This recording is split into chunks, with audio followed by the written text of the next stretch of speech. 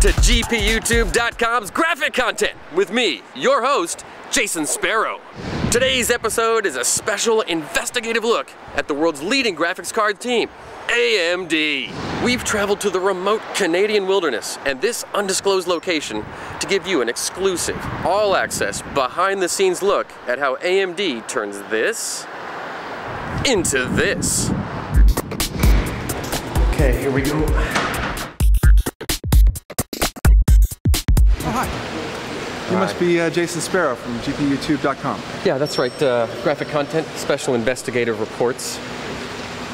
Okay, right. Well, I'm Paul Rogers, and we're certainly happy to have you here. And any questions you have, I can answer.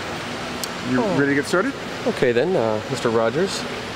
Show us your neighborhood. Okay.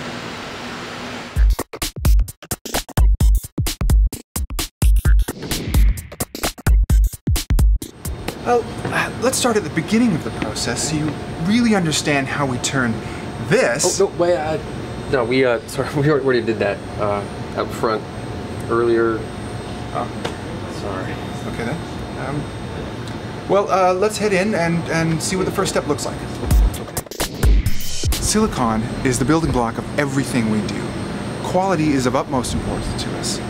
They are what we call our silicon whisperers. They receive extensive training so that they can spot even the slightest flaw in each grain of silicon sand. If it's not up to AMD standards, it doesn't make it into our graphic processors.